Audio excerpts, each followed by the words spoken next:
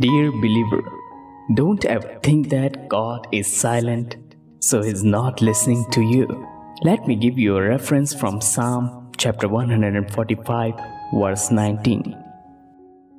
It says, He will fulfill the desire of those who fear Him. He will also hear their cry and save them. The Lord fulfills the desires of those children who fears Him, not their enemies.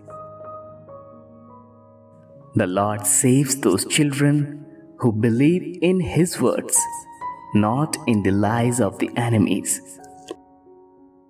You might be desiring something currently. You might be thinking, is it going to happen or not? But trust in the promises of God, because He never fails in fulfilling His promises.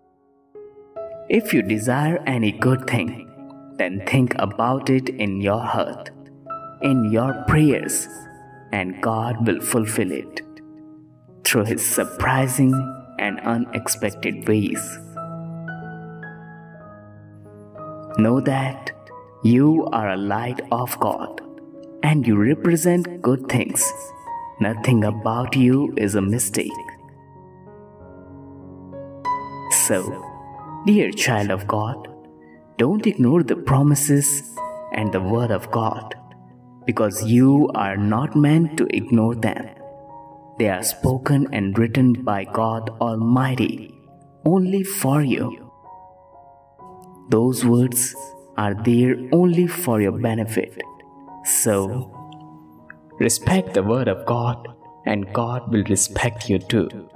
May God bless you. Amen.